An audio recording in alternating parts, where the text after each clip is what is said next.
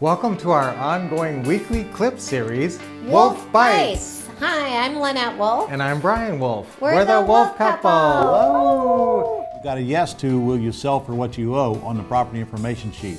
Caution though, you should instruct your VA. Now if you look on the sheet, it says that do not ask this question if there's more than a $35,000 gap between the loan amount and the asking price.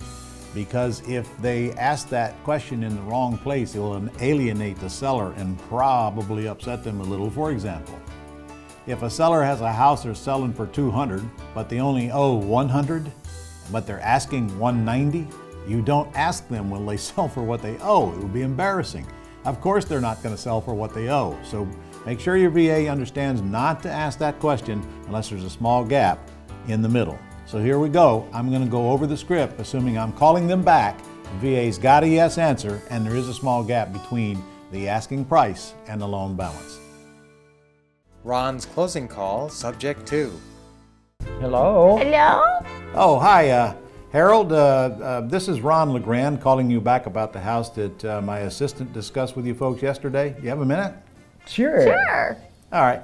Well, listen, I've got all the facts here, and you've indicated that you will sell the house for what you owe on it. Is that correct? Yeah, isn't that what we said? Sure. Okay. Sure. All right. This is my wife, Maud. Yeah, well, hi, Maud. Hello. Okay. Well, listen, folks, I can... She's hard of hearing, sorry. All right. Well, I'll tell you what. I'll speak up, Harold, and let you translate, because I'm married to one of those myself. All right? You bet. Okay. Well, listen, I can come see the house and likely buy it and close as soon as you're ready. And I'm happy to pay all the closing costs since you're selling it for what you owe. But the only way for me to do that is to take over your debt. Now, that means that I'll buy your house and I'll make the payments when you and I agree that I'll start. But the loan will stay in your name until sometime in the future when I get it cashed out. Will that be a problem for you? No, that shouldn't be the problem. That's not a problem. No. All right. Well, then the only thing left for me to do is to make an appointment and come see the house. We'll do that right now. All righty. One last question. If I come to your house and I like what I see and you like the deal and we agree on the details, are you ready to make a decision now and sell the house while I'm there?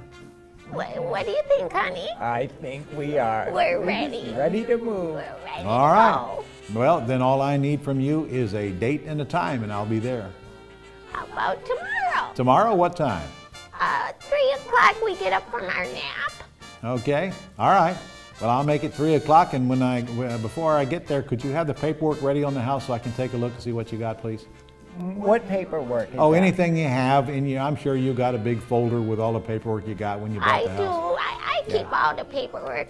Harold doesn't understand that. Okay. Just get. He's organized. That's fine. Just get what you got so you can be prepared when I get there. And I'll see you at 3 o'clock. Sounds good. All right. See you then. We love it when you like a clip. It's even better when you leave a comment. And you can even share it with a friend. Remember to subscribe to get notified of our awesome new videos.